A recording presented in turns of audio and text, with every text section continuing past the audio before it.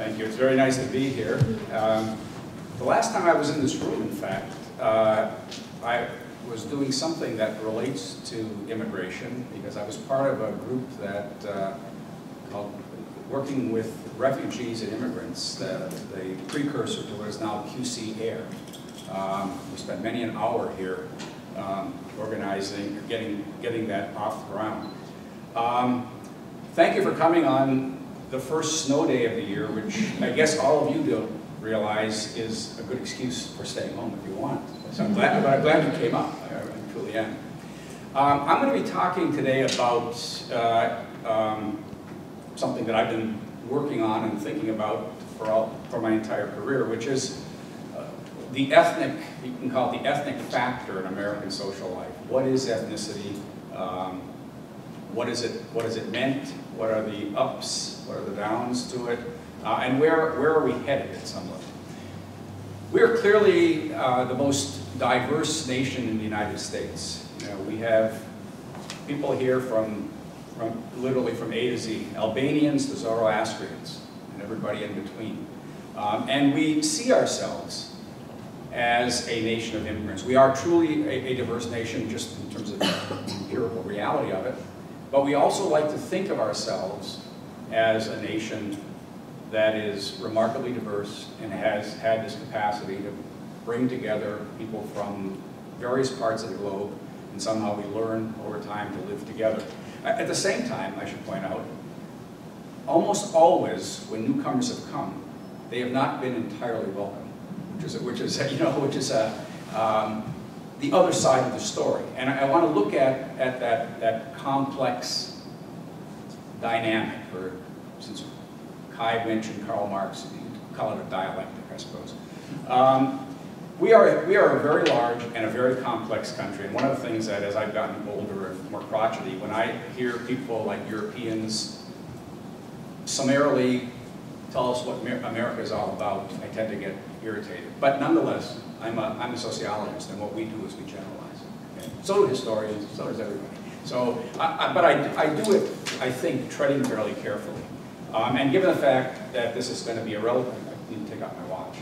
I was going to say relatively short talk, but only if I have my watch on. Otherwise, you can be here forever. But because of the brevity of this talk, I of necessity have to speak in fairly broad brushstrokes. But let me begin by what we're going to do is reflect on ethnicity from the point of view initially here of those members of the American community that constitute the largest portion of the population, which is to say people who can trace their ancestry to Europe, which by my estimate today it amounts to somewhere between about 65 and probably under 70% of the population. It was larger in the past. I've been thinking about what's happening to the offspring. By the offspring of, I'm talking about people who are now 4th, 5th, 6th generation grandchildren, great-grandchildren of people who came here roughly between 1880 and the early 1920s. There's a retired sociologist by the name of Herbert Gans at Columbia University, a very, very well-known sociologist. He's in his late 80s now. He's written a number of classic books that go back to the late 50s, early 60s. In recent years, what he's done is he's speculated about what's happening, and he has all kinds of interesting little pieces that he's done. And I've been asked to take part in a symposium that, based on his most recent speculation. And what he's been thinking about, quite simply, is this: where are the 4th generation and beyond? Where are they? Have they disappeared? Let me bring this close to home here, to Augustana. Okay? I began teaching in '82, and you could almost be assured that any time I taught a course, I would have somebody by the name of Hansen, or Johnson, or Olson, or Peterson, or certainly Swanson in my classes. I have over 50 students this term. None of those names appear in the roster. None of them. Okay? So I looked through the directory. We have about 2,500 students. There are 34 people at Augustana with those names. And if you took the Johnsons out, there would only be 10. Okay? There are only 2 Swansons. There are as many Swansons in the room here. There are only 2 Swansons at Augustana right now. Now, what exactly does that mean? Hard to say, except that people who can trace their ancestry to Sweden don't necessarily think they should send their kids to a school that's rooted in Swedish American history. But there's something else, and this is again totally anecdotal. I ask my students occasionally about their ancestry, and I quickly come up against the limit. So I deal with just grandparents. I know not to bother to ask about great grandparents anymore. And what I've been asking is, how many of you have 4 grandparents, or have or had 4 grandparents, all from the same nationality? And the number used to be high in the early 80s. The number is very low today. I have 2 students in my classes today, and one of them is Swedish. Not one of those names, but Swedish. But 2 students who say that all 4 grandparents, 4 Swedes, and in the other case 4 Italians, but nobody else. But more than that, what I really discovered when I start probing is that kids don't care. Just to be blunt, they don't show any real interest in or knowledge of their ancestry. Okay? And I think that reflects some changes that have taken place. It certainly suggests that intermarriage has made people's ancestry so complicated that no one, I mean, you can latch on to one because of the name. That's sometimes the thing that people hang on to if you want to emphasize one aspect of your identity. But if in fact you had a grandparent that was closer who was from another national origin group, that might actually be more significant. Or the reality is none of it means that much to them. Now let's see how and why this happened. Let's move back in time. Again, we'll keep it close to home here. We'll move back to 1937. Somewhere, where was the Harper House? Somebody must know where it was. Nearby, right? Okay, there was a fledgling organization called the Augustana Historical Society, then fledgling, now mature society. The heads of the society, which included Conrad Bergendoff, invited a young historian by the name of Marcus Lee Hansen, H-A-N-S-E-N, Danish, who taught at the University of Illinois, to come up and give a talk. And he did it at the Harper House. That's where they had their banquet. That's why I was asking where the hotel was. And the talk was published it was 1937. The talk was published the following year in a little pamphlet published by the Augustana Historical Society. It was called The Problem of the Third Generation Immigrant. Not very many people read it. And it was not until 1953 when it was really discovered or rediscovered. And this was when someone by the name of a very famous sociologist and public intellectual named Nathan Glaser, looking for something else on the shelves of, this is why books on shelves are important. What Nathan Glaser was doing was looking for something else on a shelf in the New York City Public Library, and this little pamphlet fell on the floor. And he picked it up, thought it was interesting. He happened to be the editor of Commentary magazine at the time. And he got someone by the name of Oscar Handlin, who was the preeminent historian of immigration in the 1950s, taught at Harvard, to write a little preface. And it became, everybody cites this article. And it has a very, very simple argument.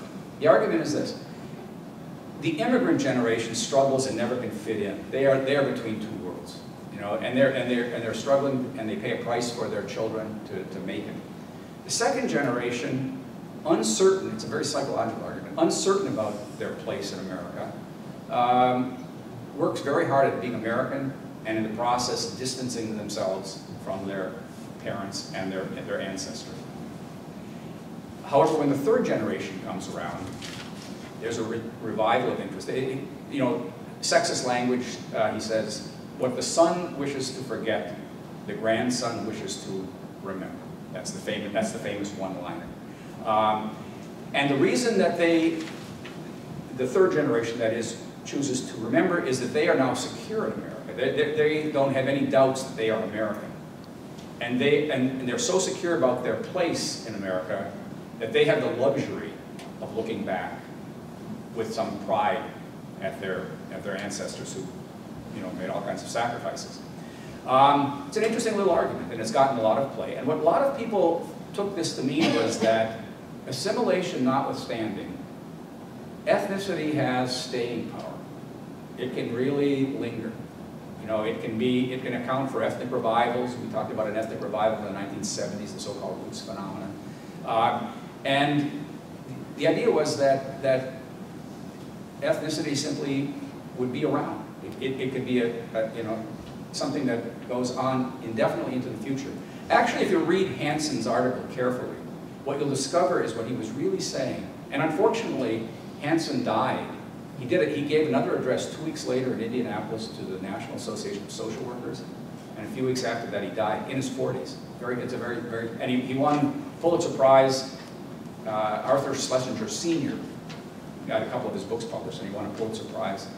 But he would, who knows what he might have thought had he managed to live into the 50s and into the 60s. But what was clear, if you read the article carefully, is that he thought that the third generation was a unique generation. Assimilation was going to take hold thereafter. And the reason is that the third generation was really the last generation that had a chance to have any real contact with the immigrants. After that, it's gone. After that, it's all memory, it's all nostalgia. And what Herbert Gans, 4 decades after Hanson's essay in 1979, I've cited this article so many times I can tell you the year just like that. In 1979, he wrote an also now famous article on what he called symbolic ethnicity. He said, we've entered into a state in American life where for these European origin ethnics, ethnicity is totally optional. You can pick it, you can choose. It tends not to have behavioral consequences. You don't pick your friends on the basis of ethnicity. You don't pick your college. You don't pick your career. Religion tends to get disassociated increasingly from it. So what is it? What is symbolic ethnicity? It's largely a matter of nostalgia. You tend to romanticize the past. And in the process of romanticizing, you forget a whole lot and you imagine a whole lot that didn't actually happen. It becomes an increasingly thin form of ethnic attachment. And what Gans, the 88-year-old, this year suggests is maybe even that's disappearing. My short response, where I look at Finns, the group that I'm in, it is titled "The Long Goodbye?" ? Is it the beginning of the end? Hard to say. Now, what's interesting is that if you go back earlier to when the immigrants, in fact, arrived, ethnicity was an extraordinarily important aspect of social life in America. In fact, so important that other differences, like class differences, since you mentioned Marx, I'll once again mention Marx. Actually, it wasn't Marx, it was Engels, his sidekick Engels, said, the reason that you don't have a working class movement in the U.S. the way you do in Europe is because of all of the ethnic divisions, ethnic and racial divisions. And in fact, there's an element of truth to that. Ethnicity was divisive in a lot of ways, and I think the 3 most significant ways in which it was divisive were language, race, and religion. And you may be surprised by what I'm going to say about race in a minute here. But let me say something about language. Immigrants tend not to want to chuck their whole background when they come to a new place. They don't feel they should be required to abandon their past.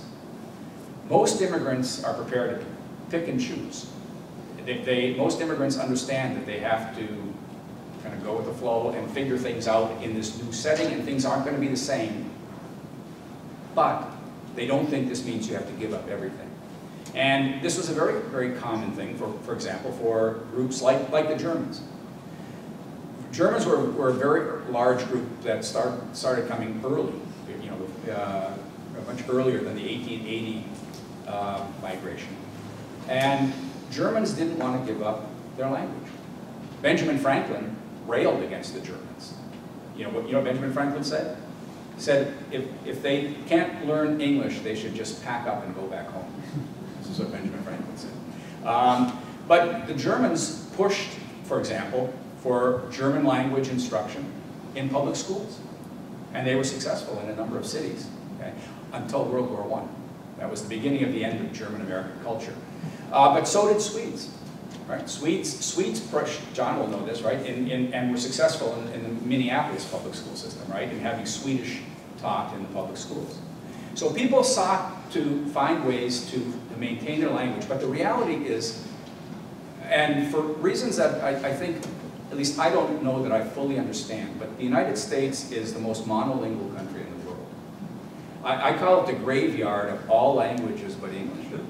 Okay? I don't say that's a good thing. I don't think it's a good thing. But it is the reality. Okay? All of those languages disappeared, and if you know anything about, trace the history of the Augustana Synod, and part of what happens is the struggle. Go down to 7th Avenue, just down the street from the college. There are two churches. One of them is now called the Dedicated Few. I call it the great anti-mega church. There were two Lutheran churches, two Swedish Lutheran churches there. One for the Swedish-speaking people and one for the English-speaking people. There were struggles. But by the 20s and 30s, in most instances, the language went away. I'll just have you know that the church I grew up in Ishpeming, Michigan, Bethel Lutheran Church, they gave up Finnish language services last year. That's hanging on to the bitter end, okay? For most groups, the Swedes were, typical. 20s and 30s were a watershed period, okay? So the language ends up not being so divisive. But what about race? That seems like an odd one. Aren't these all European, and doesn't that mean they're all white? That's what we've taken immigration history to be about until fairly recently, when a group of scholars, including a prominent scholar, also at the University of Illinois, interestingly enough, a guy named David Rodinger, began to write about what he called whiteness studies. And what he argues, Rodinger argues, is that in fact, many immigrants from Europe came to the United States, and it wasn't clear that they were white. Okay? What exactly they were was not entirely clear. But there were more races in America in 1900 than there were in 2000, which is to say, you could say Mediterraneans constitute a race, Jews were a race, not an ethnic group.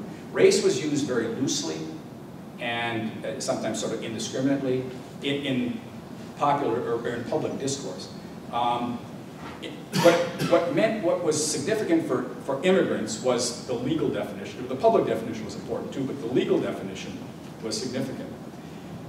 You could only become a naturalized citizen if you were, this was after the passage of the 13th, 14th, and 15th Amendments of the Constitution. You could only become a naturalized citizen if you were black or white. It wasn't before that, you'd be white.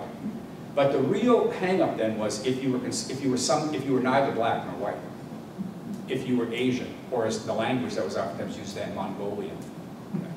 And there were a whole lot of groups that were denied the right to naturalize. Okay. Syrians, people in the Middle East, various Asian countries. Only one European group found a court challenge that questioned whether or not they were white. And that's my ethnic group, Finns, or half my ethnic group. In 1907, there was a court case in Minnesota where the first citizenship papers for about 16 Finns, who happened to be members of the Socialist Party, were denied. And they were denied on the grounds that they were Mongolian, and thus ineligible for citizenship. This created quite a stir, especially among the conservative Finns. The so-called church Finns found this very disturbing. 2 weeks later, an appeals court overturned the decision, concluding that, in fact, the Finns were, in fact, in the mists of time, Mongolian. That was true. But they ised, thank goodness for Swedish colonization. They had mixed so well with white Europeans that they too could be considered white. That was the decision. Well, this was the one and only challenge, legal challenge. So at some level, you say, which some people have argued, is, well, then these Europeans really were as a book called White on Arrival. They really were white on arrival. But Rodinger's point is that the legal definition is only half the story. The other half of the story is what public opinion thought. And public opinion was far more mixed about whether people were really white, whether, you know. So this was a long struggle. This was a process of becoming white. That's what Rodinger's argument is. These Europeans had to become white. Okay, started with the Irish. Started with the Irish, and it included many Southern and Eastern European groups. Okay, but by World War II, things had changed. World War II was actually a watershed, partly because the Nazis gave racism a bad name. Just to be blunt, so it was not. It became difficult for people to hang on to the kind of racism in an overt public political way, where people were quite comfortable doing that in an earlier period. So this leaves then religion, the third big divisive factor here. Religion was again, until the middle of the 20th century, was an extraordinarily divisive feature of American life. Martin Marty, great historian of religion, describes the 19th century as, he has a book called The Righteous Empire, and it's a Protestant empire, the righteous Protestant empire. And in that empire, Catholics had no place. Catholics were a problem, and Jews were a problem. And it's probably the case, although anti-Semitism tends to be more intense than anti-Catholicism. Anti-Catholicism was actually a more serious threat because there were more Catholics coming early on in history, in American history. But in the 19th century, Catholic churches were burned. A Catholic convent was burned to the ground. There were, if you ever seen, it's a, totally garbled history, but if you've ever seen Martin Scorsese's Gangs of New York, it's about religious rivalry. And so there was a lot of intense bitterness, pitting Catholics against Protestants. Catholics retreated into their own insular world. The whole reason for parochial schools was to protect themselves from Protestantization and from a hostile world. And what you had was, you had groups, for example, where I grew up in northern Michigan, there were no African Americans. But there was a Ku Klux Klan in the 1920s. And they were there because they were anti-Catholic. They were anti-Catholic. Now, this began to change too. But for example, as late as 1949, a person by the name of Paul Blanchard, who taught at Yale and was one of the editors of The Nation magazine, liberal magazine, wrote a book called American Freedom and Catholic Power.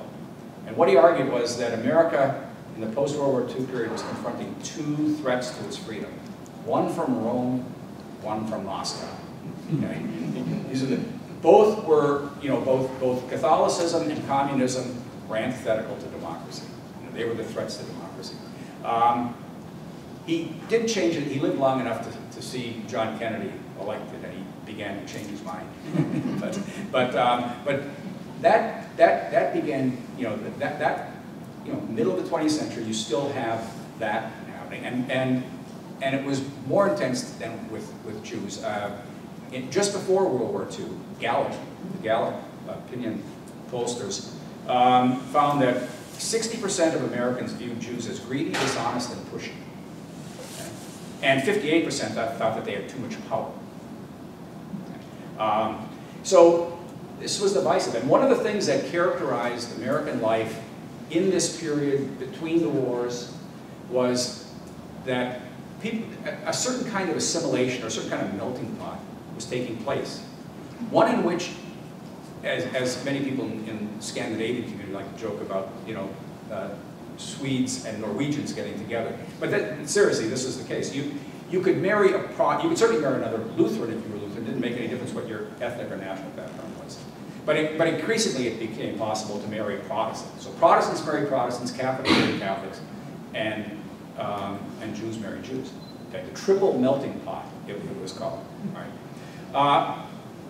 But something began to change after World War II, and I think the war actually played a significant role. If you ever seen enough of these Audie Murphy films from that era, what you discover is that, you have the Oklahoma cowboy, the Swede from Minnesota, the Italian from Brooklyn, and they all hate each other, and then they're in the foxhole and they become brothers, And however hokey that can sound, in fact, something was going on. I think the war did something to break down some of these barriers. But what happened in the 1950s was that you started to see a rethinking of what America's religious identity was. When I grew up, what I remember as a kid, growing up in the 50s, was that the United States, what I thought the United States was this is what I was told. I didn't know necessarily what it meant exactly, but I was told it's a Judeo-Christian country. It's not, nobody told me it's a righteous Protestant empire. They said it's a Judeo-Christian country. There's a book by a guy named Will Herbert that kind of captures this mood. It's called Protestant Catholic Jew. Okay? And what he argued was that what began to happen was that these two ostracized religious groups began to be seen as sharing space under the sacred canopy of American religion. They had an equal place there. You could be an American, and you could be a Catholic. You could be a Jew. You could be a Protestant, and it was okay. And here's the thing that I think people sometimes miss: if you truly believe that, then you end up revaluing your tradition. It can't be, if you truly are going to believe that this is that they're on equal terms, you have a preference for the tradition perhaps you grew up in, but you don't think it is somehow superior to, or the only one, the only true way. It does something to people's way of looking at the world. Now, certainly something like this happened. There were plenty of people who were opposed to this. There's plenty of anti-Catholicism still today, but it tends to be on the margins of the society, not in the centers. Okay. Similarly, with there used to be what was known as genteel anti-Semitism, in the corridors of power at elite universities, the Ivies, which had quotas that wanted to make sure that not too many Jews got into the schools. That stuff all was challenged, and something changed in the process. Okay? So we expanded our understanding of who we were as a nation, and that made possible, I think, the inclusion of people. And it made possible the inclusion of people ultimately to the extent that that the barriers that kept Protestants, Catholics, and Jews separate broke down too, and intermarriage across those boundaries increased, especially within the Christian community, but then later on in the Jewish community. There's just a study done by, I think, by Pew that just came out that indicates the rising rates of intermarriage with Jews. I did a study 20 years ago of the Jewish community in the Quad Cities. 70% of Jews were marrying non-Jews. Okay? And the rabbi over in Davenport, Rabbi Karp, said, he did a package.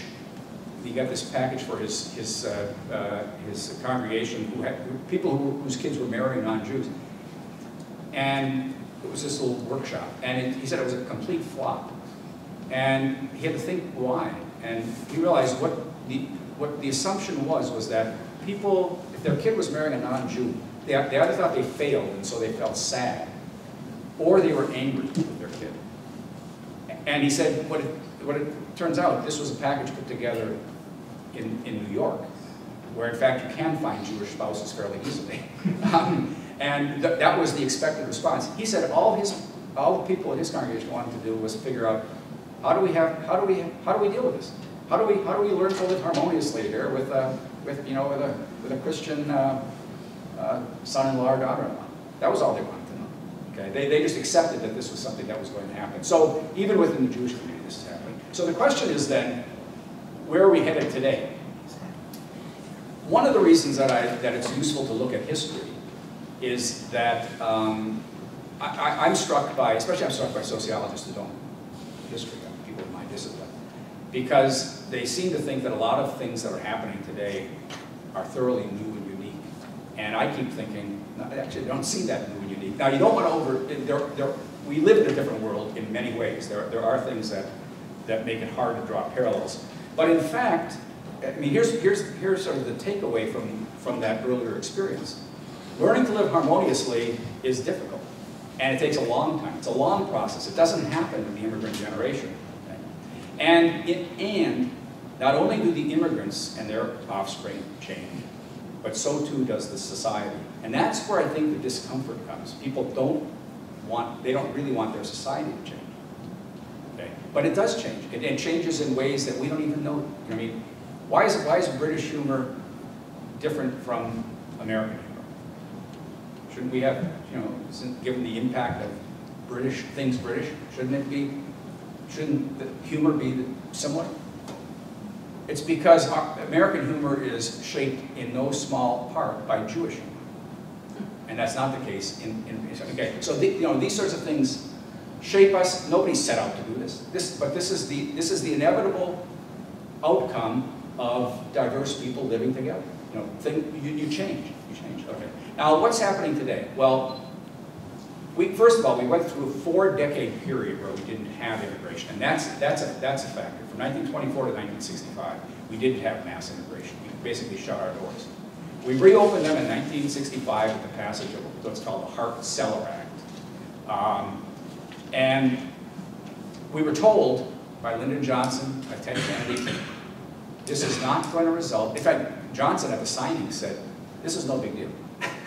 We're going to get some more engineers and some scientists and people we need, but this is no big deal. It's not going to be mass immigration. We're not going to get the poorest of the poor." They kept saying, "We're not going to get the poorest of the poor from Africa," which is true, actually. Africans, the poorest of the poor never migrate anyway, but Africans who are migrating today go to Europe. But we have unleashed a huge wave of immigration. We had more people come to the United States in the 1990s than any other decade in American history. More than the first decade of the 20th century, which was the record year up to that point. Okay? So immigration is big. It's not as big and profound as it was in the 1880-1924, because the population is so much bigger. So as a percentage of the overall population, immigrants are smaller, and they are more concentrated in a half dozen states. Really. That's beginning to change, but we're one of those states. Illinois is one of those states. But what's happening? So we have people coming from Latin America, particularly Mexico. 40 to 45% of immigrants come from Mexico, and then from Asia. Well, one of the things that we've learned is, despite the fact from the 1970s on, we had all sorts of battles over language. English first, English only, don't put up signs in emergency rooms at hospitals in Spanish, etc. We had all this, The reality is, and if there's one language that should be able to survive, it's not Swahili. It's not any language of any group that's so small that they're not going to have a chance to hang on. But what about Spanish? What about Spanish in Los Angeles, for heaven's sakes? I mean, as it turns out, the second, not the third, the second generation is more comfortable speaking English than Spanish. Even with Spanish language television available and radio and et cetera, et cetera, et cetera. So the United States continues to be the great graveyard of all languages but English. Okay? And so the language issue is sort of a non-issue. Race is a complicated one because I think for two reasons. In the case of Latinos, legally they're listed as an ethnic group because they get to pick. At least I think on my driver's license it says non-Latino white or not, Caucasian or whatever. But you specify non-Latino, non-Hispanic.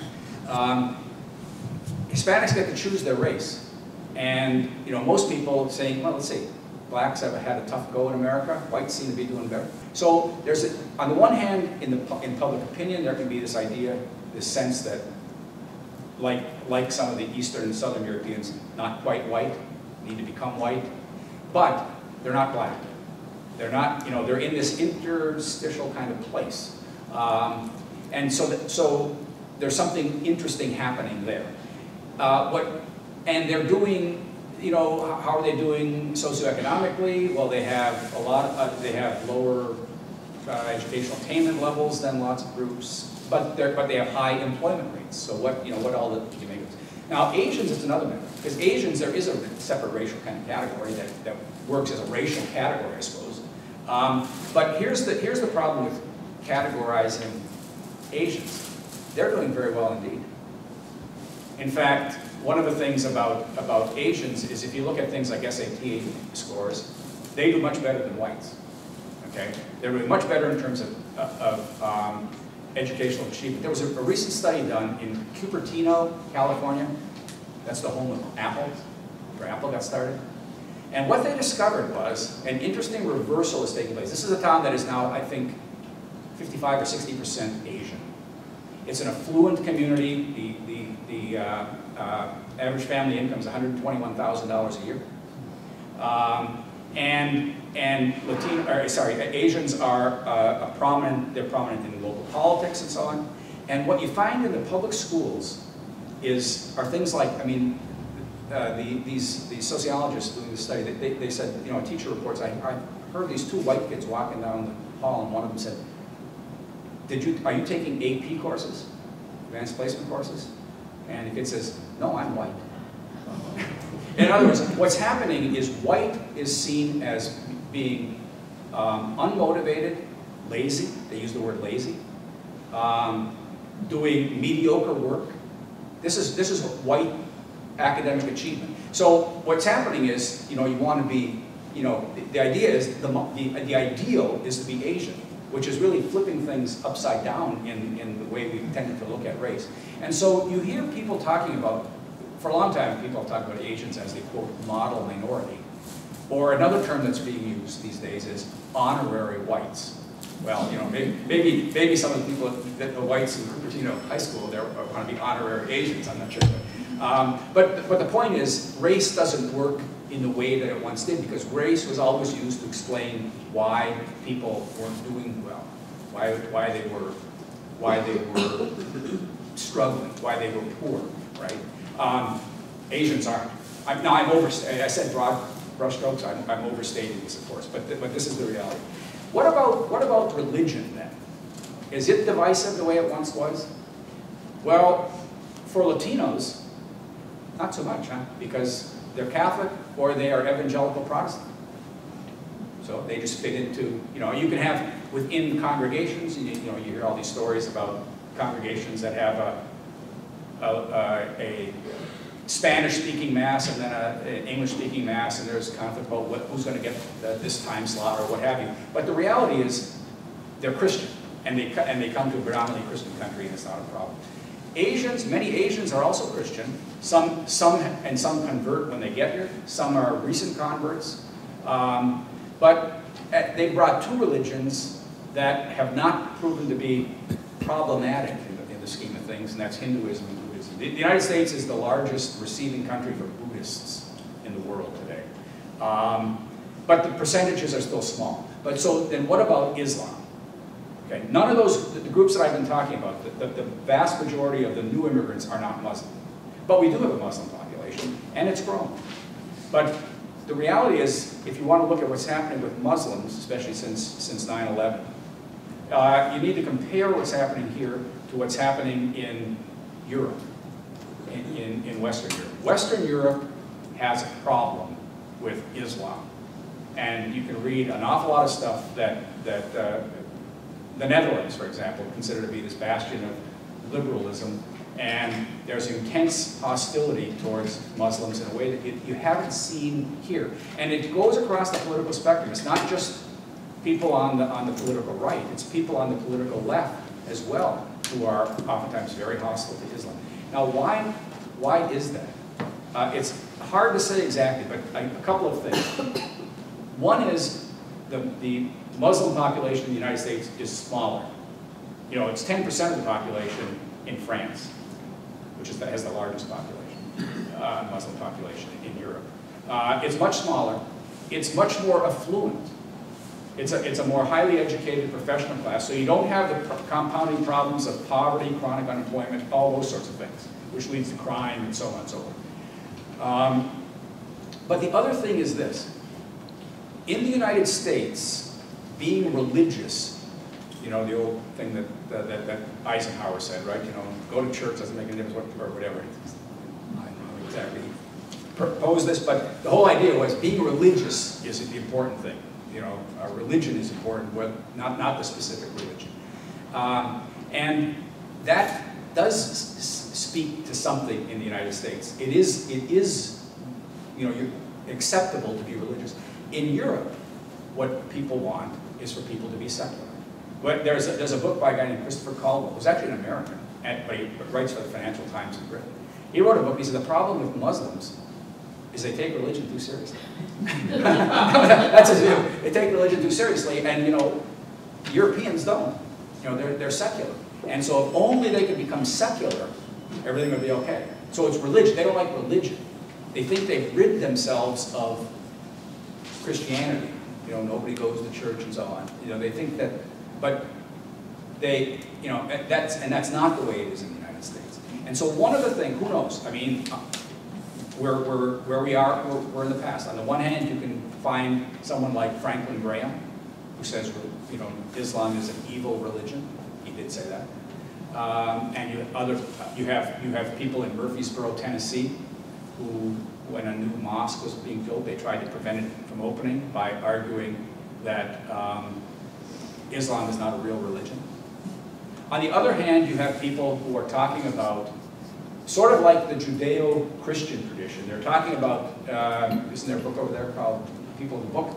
Okay, they're talking about people who are either the Abrahamic religions or people of the book. In other words, they're, you know, Judaism, Christianity, and Islam are historically connected.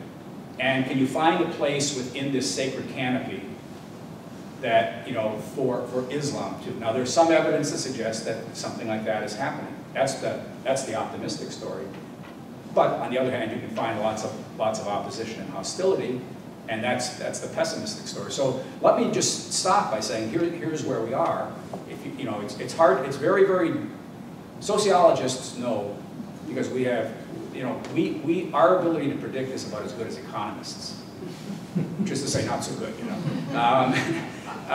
It's a very risky thing to predict what's going to happen, but. So some people are quite optimistic about the future, and some people are quite pessimistic about the future. And I'm one of the optimists. And it happens to be the case that I think most sociologists who study immigration are fairly optimistic. Guardedly optimistic, that's the way, that's the term we use. Guardedly optimistic.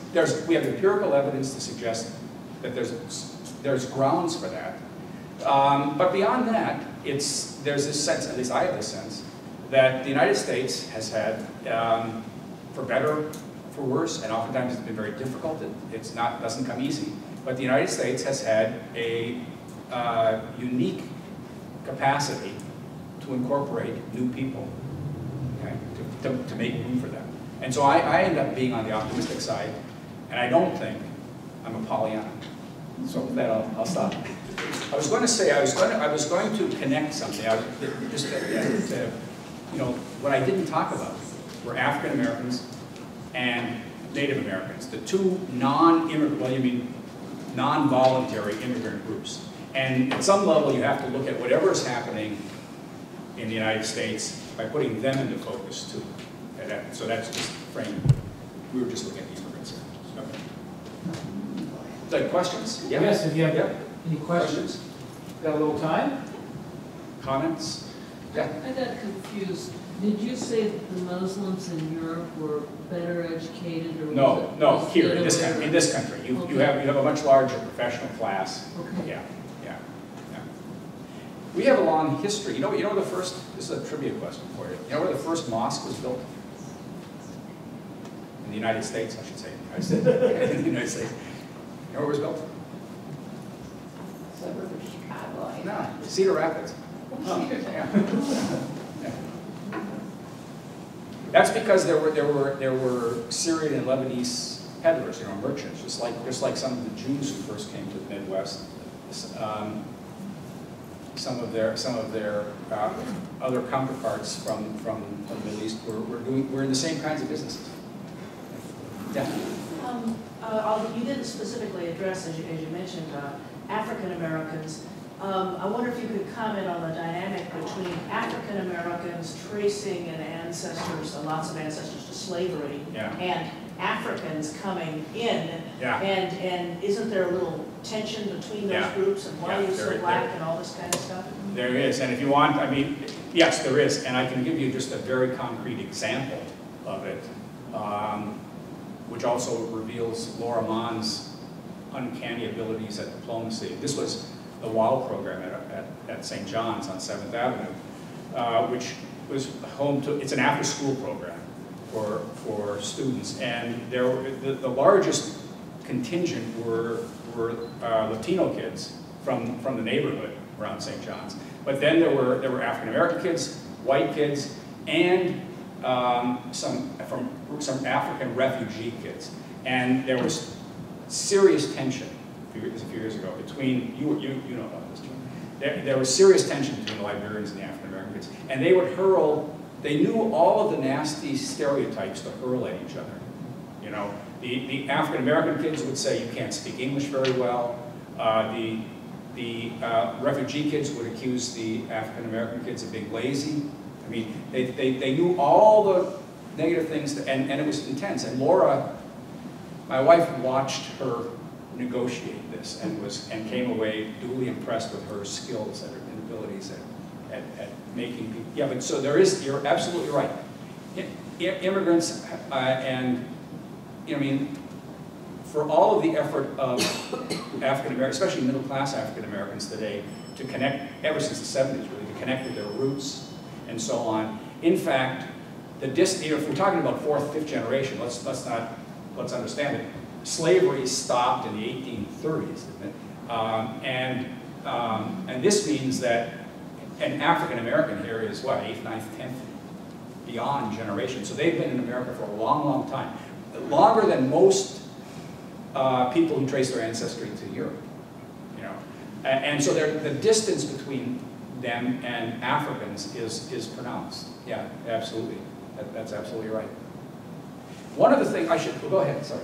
No, you can finish. Hmm? You can finish. Okay, I was just going to say that one of the things. In fact, this was I just thought of it. Herbert Gans raised it in another essay that he wrote a couple of years ago. He raised the question: what, you know, we used to, everything used to be divided between whites and non-whites. That's how we looked at things in America: white and non-white.